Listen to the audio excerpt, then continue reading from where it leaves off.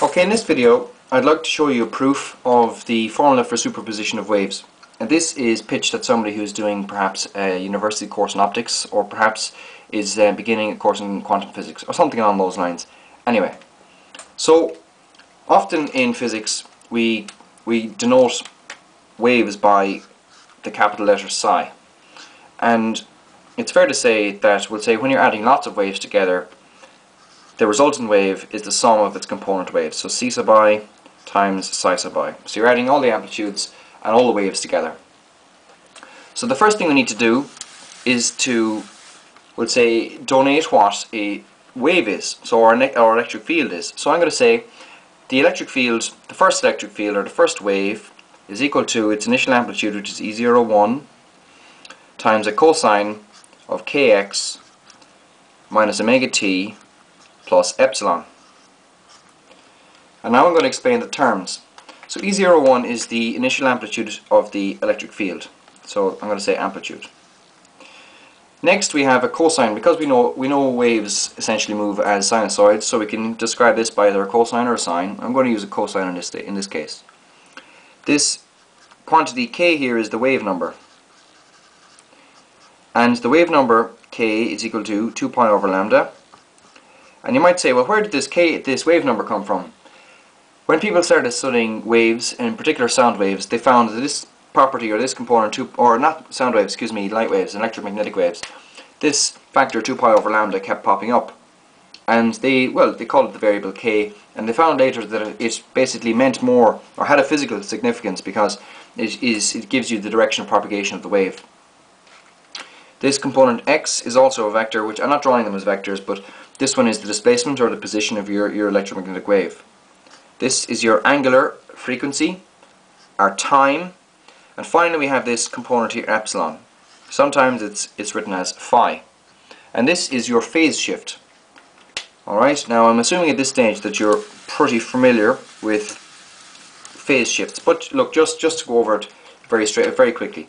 If you have a unit circle, on your unit circle you have 2 pi radians. You're going to have 0, you're going to have pi over 2, you're going to have pi, 3 pi over 2, and you're going to have 2 pi. And that's essentially, is 360 degrees. Now imagine if I was to shine light, if I would say, first of all, put a handle on my unit circle, and I shone light directly down onto it. And behind that then I had a moving piece of paper. Alright? So every time, so basically on my piece of paper I would have a shadow where my dot is. Alright? If that makes any sense. And if the paper is moving and I start turning my unit circle, I will start making a wave. I'll make something that looks like this on my piece of paper. Alright? So that's showing you how we'll say 2 pi radians in a circle can be translated into angles on a wave. And the point here is that a sinusoid has a sinusoid will look something like this. Okay, there is one period in a sinusoid, and this phase shift here will tell you what part of the sinusoid you're on. So if you're not starting at 0 radians, you might be here. And of course, as a result of that, the amplitude of your field will be different. So the point here is this phase shift allows you to basically move along your periods to find out where what your current amplitude is. So your maximum amplitude will be when the cosine is equal to 0, because that will give you 1. So the maximum amplitude will be equal to E01. And everything else will be reduced. For every other value of cosine, you will be reducing E1, because we'll be multiplying E01 by a value which is less than 1. And that's your phase shift. So let's just do a small bit more. Well, first of all, I'm going to define that. Let's say E01 is equal to, again, E1 is equal to E01 times the cosine of. Initially I had kx minus omega t plus epsilon. And just for convenience, I'm going to define a new term, or a new variable. I'm going to call it alpha, and I'm going to say that alpha 1 in this case is going to be equal to kx plus epsilon. So as a result, I'm going to have alpha 1 plus or minus omega t. Similarly, similar to E2 would be the same, swapping the subscripts. Alright? Now, for convenience, I'm going to convert this cosine into complex exponential. If you want to know how to do that, I have a video put up on converting cosines to complex exponentials. Essentially, it use Euler's formula, so you see e to the I theta plus e to the negative I theta over 2. You essentially use Euler's formula. You will find that that's going to be equal to cosine. Something I'm not going to get into now. Well, that's cosine. Anyway, so let's just convert this here. We're going to get that E1 is equal to E01 times the complex exponential of alpha 1 plus or minus omega times t, and E2 is equal to E02 times the complex exponential of alpha 2 plus or minus omega times t. The next thing is, we got to remember at the start we said that the superposed wave is equal to the sum of its component waves. Ci, okay, something like that. So that means that E total is equal to E1 plus E2, like that. Alright, and that's pretty straightforward stuff. The next thing we need to do is define our irradiance. Okay, so irradiance is the power, and I think you write it as IRradiance. I think that's it. That's the power. And the irradiance is equal to the electric field squared, or the magnitude of the electric field squared. But look at our electric field. Our electric field is a complex quantity. So in order to get the square of a complex quantity, you need to multiply it by its complex conjugate. So how to multiply the complex conjugate, or excuse me, how to get the complex conjugate, is you change all the signs of all the complex numbers. So in this case, E1 star means complex conjugate, is going to be equal to E01 times e to the negative alpha 1 plus or minus omega t. Actually, it's negative iota.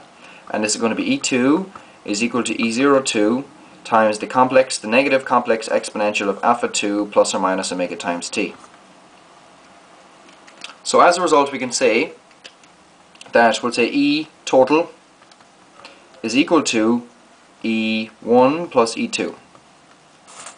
Therefore, E total is equal to E01 times e to the I alpha 1 plus or minus omega t plus E02 e to the I alpha 2 plus or minus omega times t.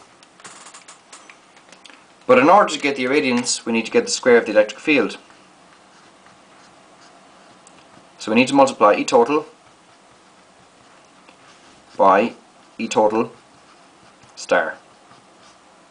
Alright, and we know what E total star is, just E1 star plus E2 star. Okay, now I'm going to assume that you're well able to do that.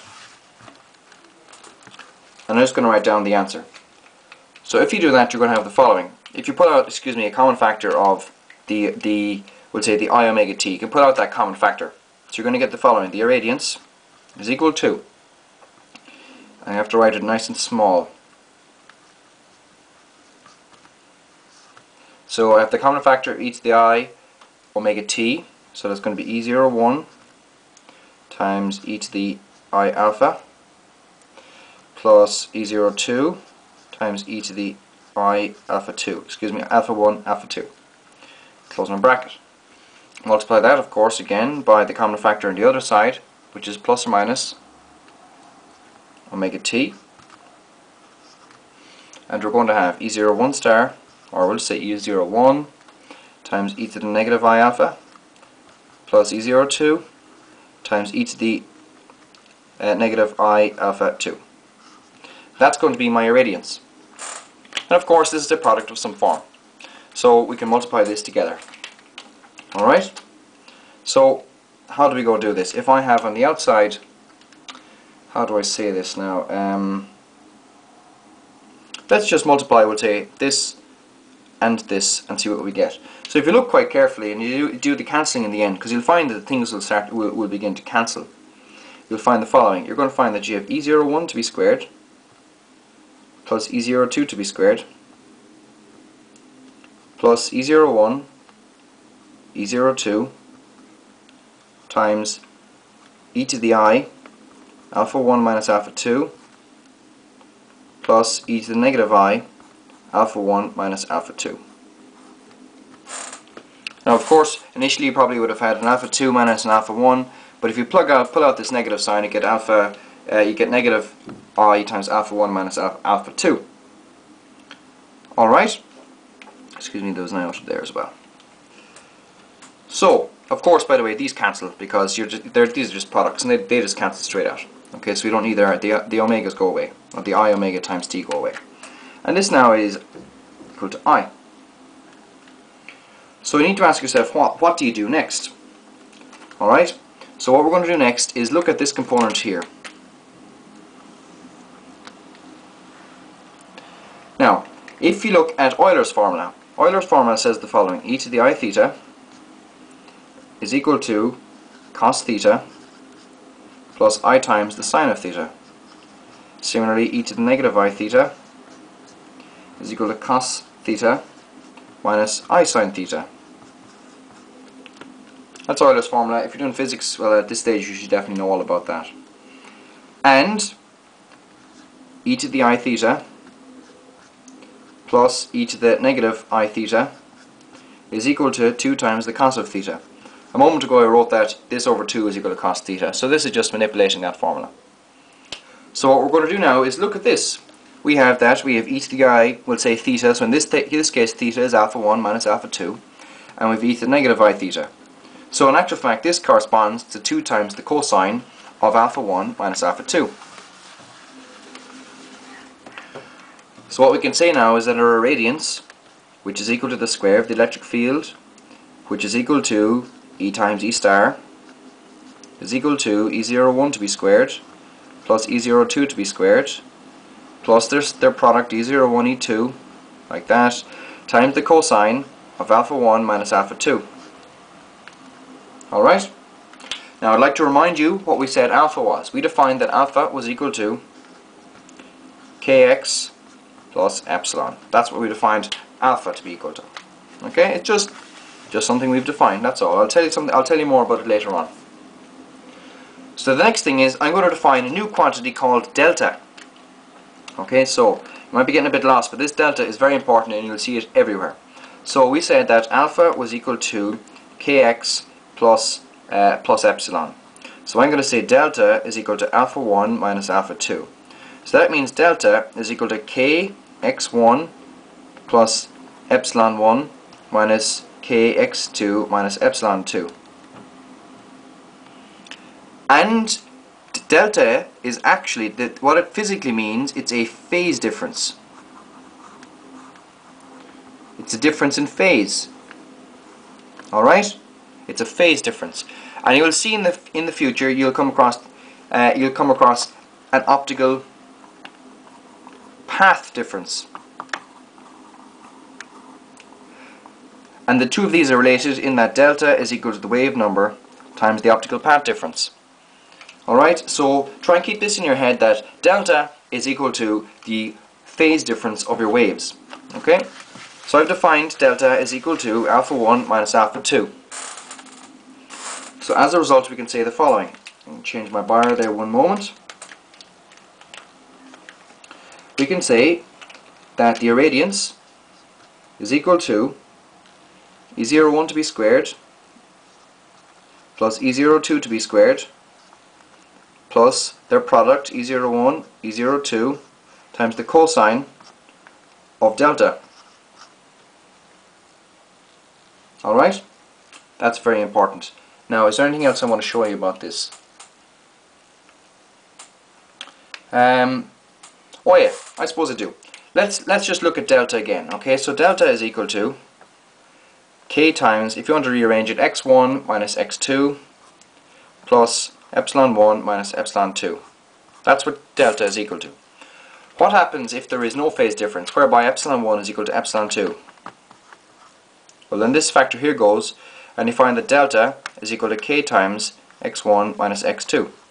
Now look at this. I said earlier on that delta is equal to k times the optical path difference, and this here is your optical path difference. Alright? So we can say that it's just, yeah, so that's all I've really got to say about that. Okay? That's just another thing to notice.